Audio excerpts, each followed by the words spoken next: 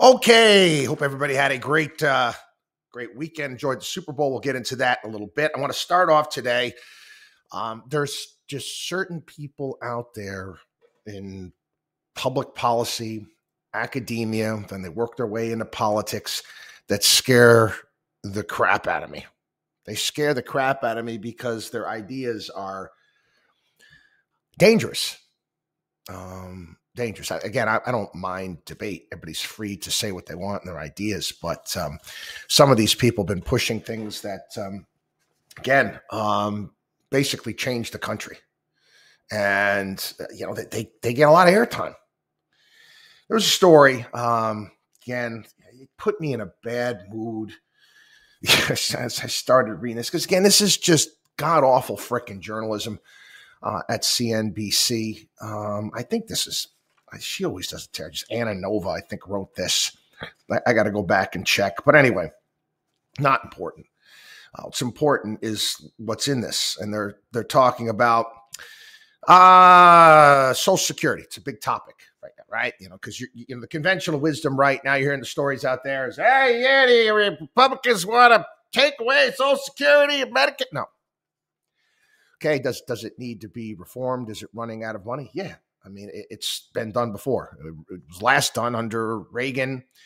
And who was it? Tip O'Neill was Speaker of the House there for Democrats at that point in time. But anyway, here's the story. Full retirement age Social Security, when workers are eligible for 100% of the benefits they've earned, is transitioning to 67. Now, again, this goes all the way back to Ronald Reagan. Eligibility for health care coverage under Medicare currently starts at 65, yet as both programs face funding shortfalls, one Republican proposal has suggested pushing those ages higher. And I get that. Is that proposal out of the question? No, it's not out of the question. I think it's something that we need to talk about. They want Social Security's full retirement age to gradually go up until it's increased by 3 years. Based on their proposal, people born in 1978 or later would have a full retirement at age 70. It wouldn't change to current Social Security beneficiaries or people ages 55 and over. Okay.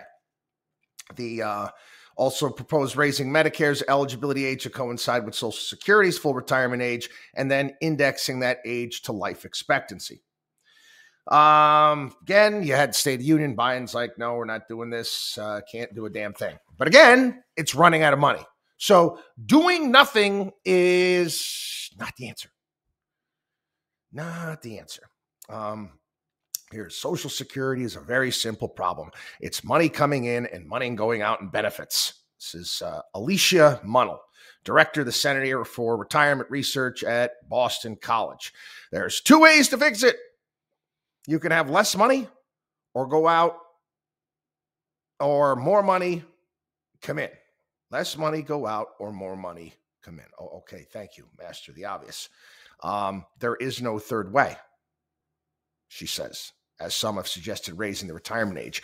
Increasing the retirement age is a benefit cut. Okay. Let me ask Alicia a question.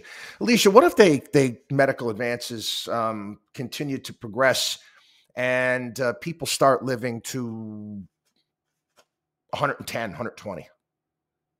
Then what? Then what are we going to do? How do you completely take that off the table? It's idiotic. Social Security amendment signed in 1983 ushered in today's phased transition to full retirement at 67. The initial eligibility age for retirement is still age 62. As full retirement age goes up, those who claim at the earliest age face greater benefit reductions. The 1983 legislation prompted other notable changes, such as making a portion of benefits subject to income taxes, as well as providing delayed retirement credits of 8% per year for those who wait to claim after full retirement age up to 70. Okay. 1983 changes came as the program was facing insolvency. 80% of benefits are going to be paid out in 2035. 2035, just getting 80% of your check unless changes are made. So this has led to suggestions of raising the retirement age. But again, this is one of the most dangerous people in the country.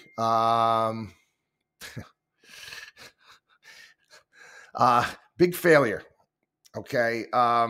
Teresa Geralducci, labor economist, professor, New School. I've written about her in the past. She's saying that failure, adoption of 401Ks just started, okay? And there was hope that those accounts could replace defined benefit plans and cover half of the workforce not covered by a retirement plan. She hates 401Ks. I wrote a column about it back in 2010. She hates the whole thing, and I'll get into that. That's where it gets really kind of creepy. She's saying, that was a big failure. Big failure, 401Ks. He said the number of workers who lack access to work retirement savings plan is still stubbornly high, making it easier. And there's still IRAs as well. In 1983, when senior poverty rates were declining, they're now increasing. Okay. They're proposing a 40-year-old plan that doesn't work for this economy. Okay. The expectation 40 years ago that people would live longer and be healthier, given them ability to choose to work longer. Certain developments, particularly elimination of mandatory retirement ages and the creation of new anti-age discrimination rules, contribute to that outlook. However, data now shows not everyone has the privilege of working longer. College-educated white workers could probably work until they are 70. This is according to Munnell. But other groups do not have that same luxury. Okay. Anybody have any problem if you have a certain job and you're coded a certain type of work that you'd say your work is more labor intensive? Let's say you're a contractor that you're employed in that career that you could retire earlier. I don't have any problem with that. They can code that and they can make adjustments when it comes to that. But again, they make it lower education groups and racial minorities just do not have that many healthy years of life expectancy that they could do it. So it's discriminatory. Raising the retirement age may only exacerbate those differences. She says 67 is about as far as you can go. Said there's another reason why, this is Geralducci, another reason why raising the retirement age would not work. Living longer and being able to work longer are not the same things. Evidence shows an increasing retirement age hasn't necessarily changed when people claim Social Security benefits. Most people who claim Social Security early are actually still in the labor market, but they're claiming it at a really low rate in order to supplement their wages. This becomes a problem when they're no longer working and their benefit check is not enough to cover their needs. More people depending on Social Security for most of their retirement income. Okay. This, again, Geralducci, these people for a long time, they hate 401Ks. Again, they hate they don't want people to have to be responsible for themselves and actually have to save and put money away. Again, delayed gratification and savings is, quite frankly, something that needs to be done. That needs to be done by everybody. You have to be responsible. We talk about this all the time, paying yourself every single month. Listen, don't tell me that you can't. Don't tell me that you can't. And I've talked about this before. I said, you don't put away so much where you're making your life miserable, but you take a certain dollar amount that you're comfortable with, that you know you can pay every single month, and you do it. And as you make more money, guess what? You're able to put more money away, but you have to be consistent about it. It's like exercise. It's like any other good habit out there. You need to make it a good habit. Do we have problems with financial literacy here in this country? Yeah. Is this something we should be teaching kids in schools? Absolutely. But there's more to it than that. And Teresa Geralducci had a plan. She had a book out 10 years ago that, again, scared the crap out of me. When I'm 64, the plot against pensions and the plan to save them. And again, let's think about this. I'm going to pull in different things. Okay. there are trillions of dollars in retirement accounts in this country. Trillions of dollars. Again, 401Ks, IRAs, whatever it may be. You ever think about, again, we talk about the debt ceiling and, what would happen if, we couldn't sell our debt anymore? What would happen? Again, most of our debt is in short-term instruments, and we have to roll it over on a regular basis. So what if we couldn't do it anymore? Well, government has a plan. Oh yeah, this is real, people. This is real. Teresa Geralducci was proposing eliminating the tax breaks. This is back in 2008. This is what they love doing this when the market sells off. Then you had the financial crisis. The world's going to end. Government needs to step in and take over retirement accounts. That's what they were pushing back in 2008. Yeah.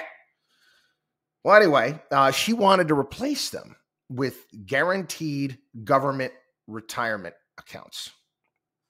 Now they have Social Security, they have pensions in places like Europe. And let me tell you something, my wife's family in Greece, since 2010, retirement plans were cut. They never came back. It's not a lot of money. I actually looked up, I was curious to see what was the maximum you could get paid out your government pension retirement. Their Social Security in France is 1,700 euros. That's the max. That is max. That's if you did really, really well. Okay, most people are now 600-700 euros a month. Anyway,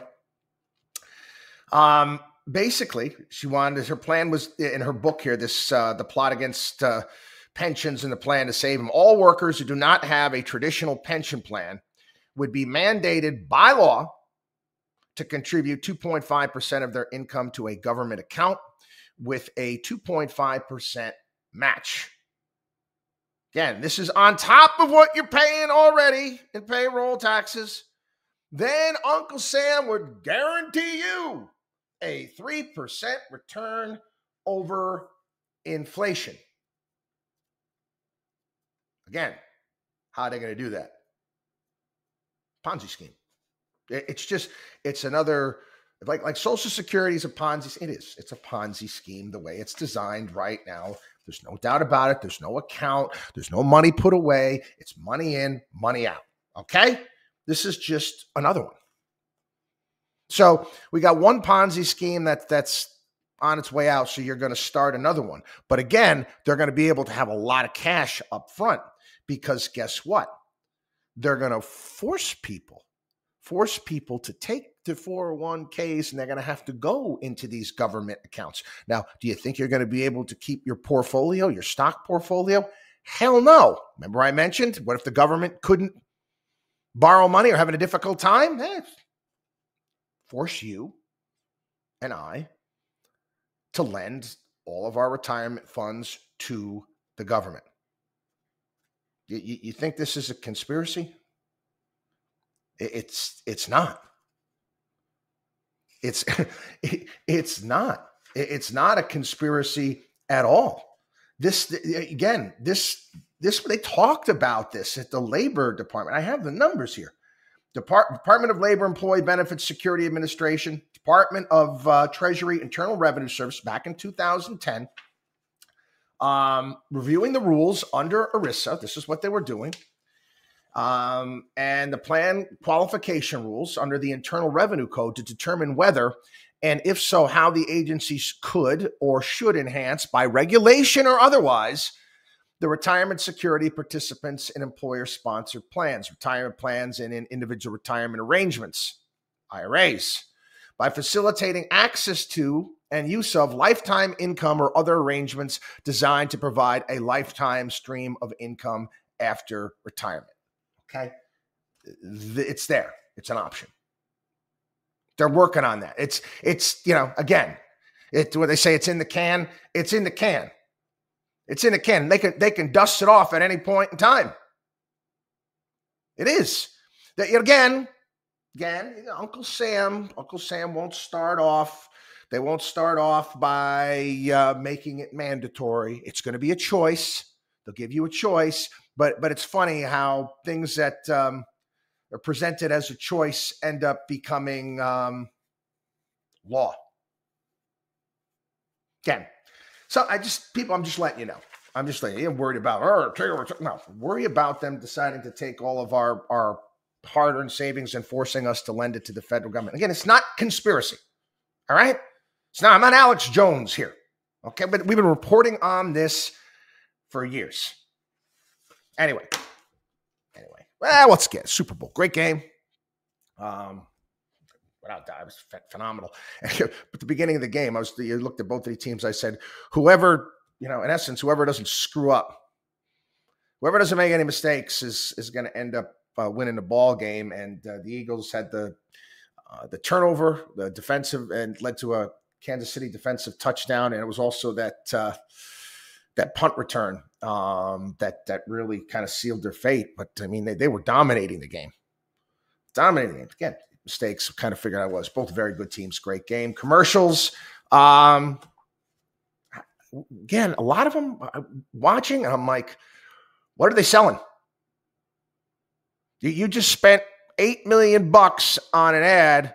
What the flip are you selling? Not to mention some of the ads out there were for. I'm like, I just don't even know what the point was. You planning on getting more customers for like the peanut ad? Why?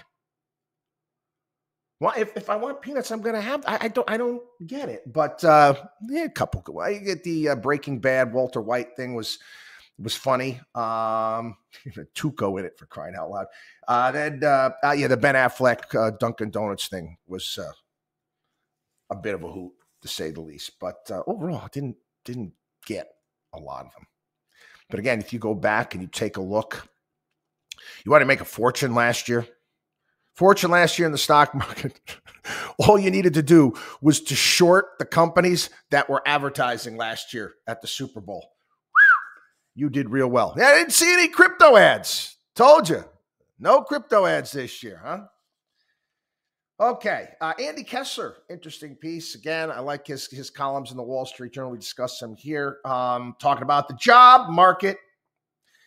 And he's, the puzzling thing he's saying about he doesn't get this job market, but he does get it. He kind of sets it up in that way. The fact that not enough companies, and we're talking about productivity here in the United States, haven't gone all in with technology. And he talks about some of the changes that we're going to be seeing moving forward, more automation in restaurants, particularly fast food, and other things. And he goes back and explains, how Wall Street used to operate. I've talked about here on the program in my earlier days, where you had your binders, client pages, and holding positions. It was all done by hand.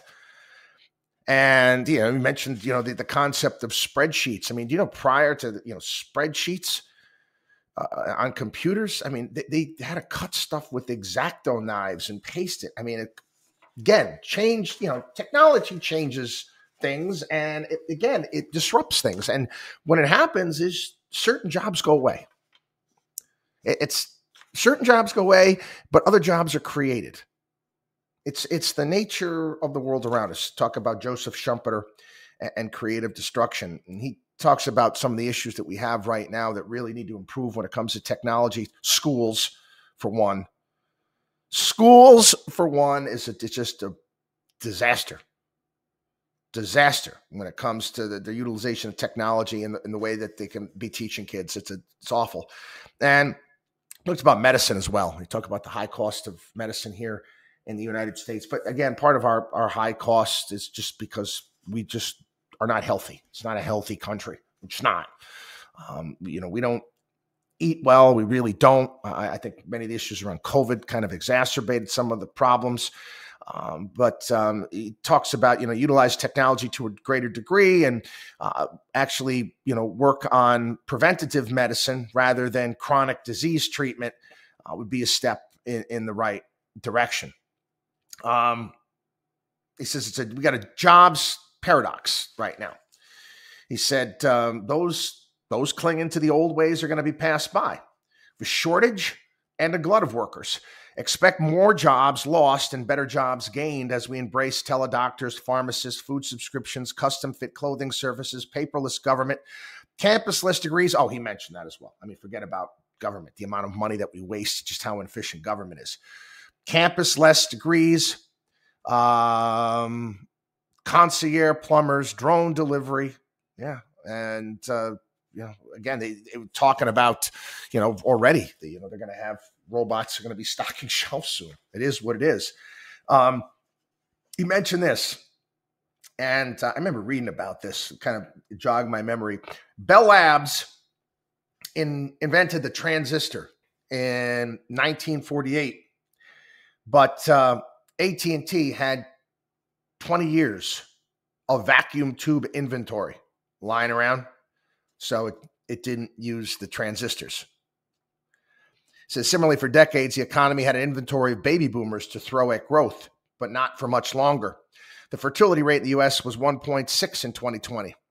This will be a year of re-rationalizing workers. Again, that'll get the productivity back up. Technology will find a way. It's amazing. People talk about this all the time. I said businesses will find a way. Remember in Jurassic Park where all the dinosaurs are designed to be female. How are they having babies? And he's like, well, nature will find a way. Well, again, think of the world around us and the economy as nature. It will find a way. As long as you get the government out of the way, of course. But anyway, some green stuff I want to talk about. The Republicans in the House are going full throttle for domestic energy production. That's great, but you've got to get other people to sign on to it.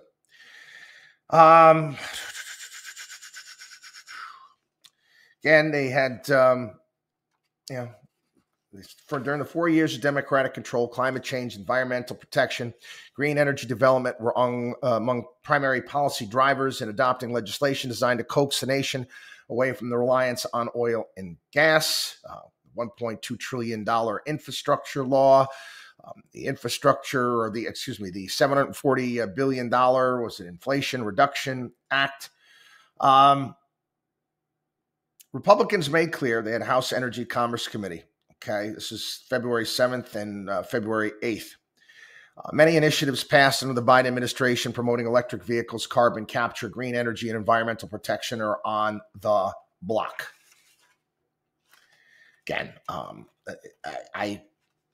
I couldn't agree more. I get yell and scream about this often here on the program. The fact that subsidizing freaking electric cars. That was one of the Super Bowl ads. They took a bunch of Netflix shows and combined it with Will Ferrell and an advertisement for General Motors EVs. You want an EV? Get one. Get one. I'm being honest with you. I'm kind of waiting for. I'm curious to see what that's Tesla Cybertruck is like. I am. I drove my first electric car was a rent-a-car where I was in Orlando about a month ago, and it's interesting. It's like driving a golf cart, a real fast golf cart, where you used to have your foot off the gas and a combustion engine, the car will still roll. It doesn't do that in a Tesla. Just a little, it's a different feel to it. But hey, it drove fine. It drove fine. And again, you want to get yourself an electric car, get yourself an electric car. But why the hell do I have to subsidize your electric car? If the electric car is so freaking awesome and wonderful, okay, people will buy it. Well, why do you have to give incentives? Why do you have to use taxpayer money to incentivize people's purchase of a certain type of automobile, which, it's not environmentally friendly, people. I hate to break it to you. If you break down the mining and everything that goes into it, it's just not. So again, whatever. Joe Manchin furious with the Biden White House over climate laws implementation. This is bullshit, he said. Yeah, he's livid about the implementation of the Inflation Reduction Act. Yep. Joe, you got to pass, buddy. Okay. So shut the hell up.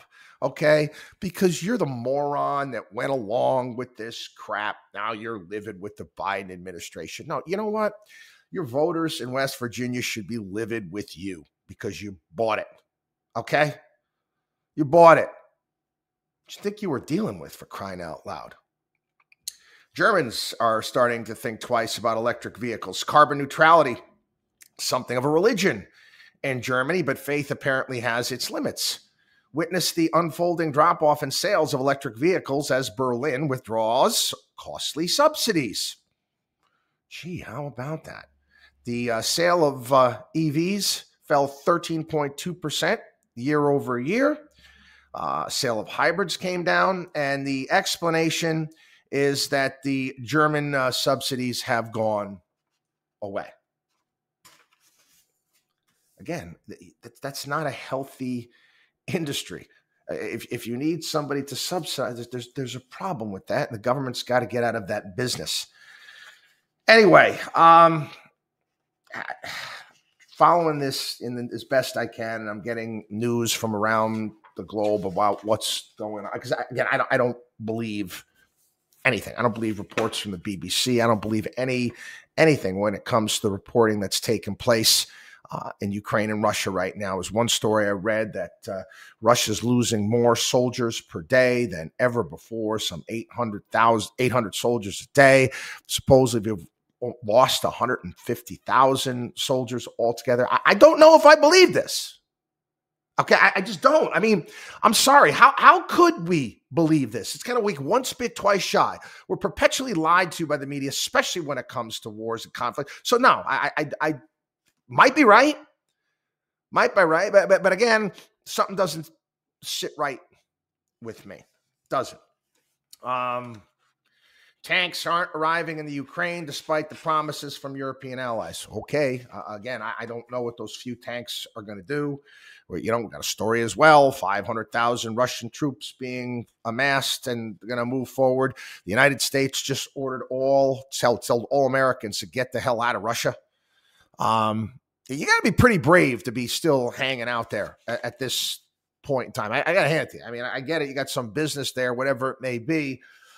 But I don't want to end up in any sort of, prison. You saw what happened with that, what was it, Brittany Griner, the basketball with the CBD oil? They can make shit up and put you away. I don't know why anyone would want to be there.